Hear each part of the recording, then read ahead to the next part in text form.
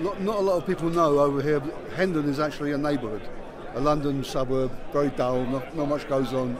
The original members of the Hendon Mob were me, Barny Boatman, my brother Ross Boatman, Joe Beavers and Ram Vaswani. And we started to travel around together as a group, go to games around the country. And I don't know about here, it's probably the same, but in the UK, when you're a group, you're often known as the mob from wherever you come from. We thought we'll draw attention to ourselves by starting a fanzine, really, an online fanzine is what it was. To generate interest, we created well, it was kind of a database. It was really just a kind of list of pages. We picked like the top 100 European players and we wrote about them. We wrote about their form.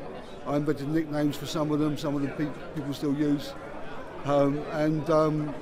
So that was the start of the database, and it just kind of grew.